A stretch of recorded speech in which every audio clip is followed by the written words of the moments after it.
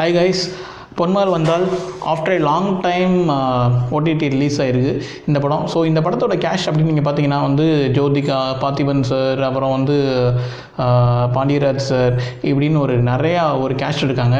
இவங்களோட performance wise நீங்கள் பார்த்தீங்கன்னா எல்லாருமே பயங்கரமான ஒரு பெர்ஃபார்மன்ஸாக இதில் நம்ம கொடுத்துருக்காங்க. இதில் அவங்க சரியாக இல்லை, இவங்க சரியாக நம்மளால் அதை சொல்லவே முடியாது.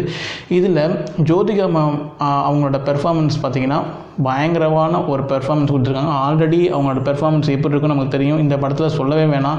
எமோஷ்னல் சீன்ஸாக இருக்கட்டும், ஒரு காமெடி சீன்ஸாக இருக்கட்டும், ஒரு நார்மல் சீன்ஸாக இருக்கட்டும், எல்லாத்துக்குமே அவங்களோட மாடுலேஷன் வந்துட்டு ரொம்ப டிஃப்ரெண்ட்டாக இருக்குது. ஸோ இந்த படம் எப்படி இருக்குது அப்படின்னு பார்த்தீங்கன்னா, இந்த படம் ஒரு செம்மையான படம். ஸோ கரண்ட் சிச்சுவேஷனுக்கு ஏற்ற படமாக இந்த படத்தை வந்து விட்டுருக்காங்க. ஸோ இந்த படம் நம்ம பார்க்கறதுக்கு முன்னாடி நிறையா விஷயங்கள் நம்ம அதை பேசணும். ஏன்னா ஜோதிகா அவங்களோட ரீசெண்ட் டைம் மூவிஸ் நீங்கள் பார்த்தீங்கன்னா எல்லா மூவிஸுமே வந்து ஒரு சோஷியல் அவேர்னஸ், அதுக்கப்புறம் ரீசெண்ட் டைமில் நடக்கிற சோஷியல் இஷ்யூஸ் பற்றி ரீசெண்டாக வந்து அவங்க அதை பேசுகிறாங்க. ஸோ இந்த படத்தில் அப்படி என்ன தீம் வந்து அவங்க கவர் பண்ணியிருக்காங்க அப்படின்னு நீங்கள் பார்த்தீங்கன்னா, ரீசெண்டாக நம்ம ஊரில் நடக்கிற அந்த பொள்ளாச்சி இஷ்யூவாக இருக்கட்டும், அப்புறம் ஆசிஃபா அந்த பொண்ணுக்கு நடந்ததாக இருக்கட்டும், இது எல்லாத்தையும் கலந்து இந்த படத்தில் வந்து அவங்க ஒரு மெசேஜ் அவங்க சொல்லியிருக்காங்க. ஈவன் தோ நம்ம கரண்ட் லா எப்படி இருக்குது அதை பற்றி தான் இந்த படத்தில் வந்து ஒரு மெயின் கொஷின் மார்க் வைக்கிறாங்க.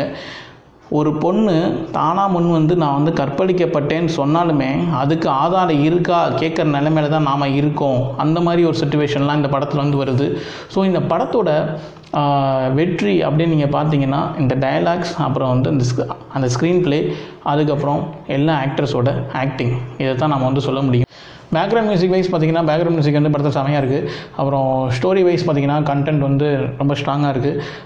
வேறு எதுவுமே டேரக்டர் வந்து கவர் பண்ணல, ஒன்லி ஸ்டோரி. படத்தோட ரன் டைம் வந்து 2 hours. ஸ்க்ரீன் ப்ளே வந்து செமையாக இருக்குது. ஸோ கிளைமேக்ஸ் வந்து படத்தில் ஒரு பேசக்கூடிய ஒரு கிளைமேக்ஸாக இருக்கும்.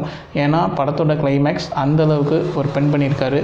ஸோ ஒரு டிஃப்ரெண்ட்டான ஸ்கிரிப்ட், ஒரு டிஃப்ரெண்ட்டான ஒரு இன்ட்ரோல் பிளாக். ஸ்டோரி வைஸும் பார்த்திங்கன்னா அங்கங்கே தேவையான இடத்துல ஒரு ட்விஸ்ட் அண்ட் டர்ன்ஸ் வச்சுருக்காங்க.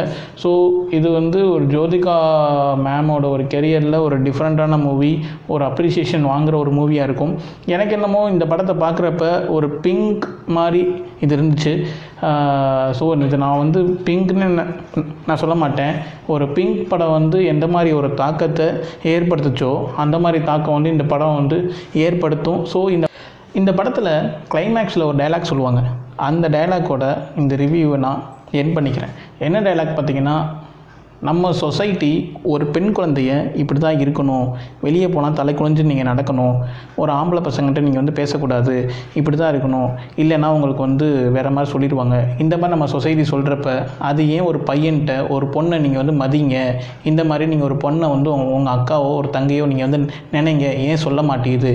இந்த ஒரு நோட்டோட நான் ரிவ்யூவை நான் முடிச்சுக்கிறேன்.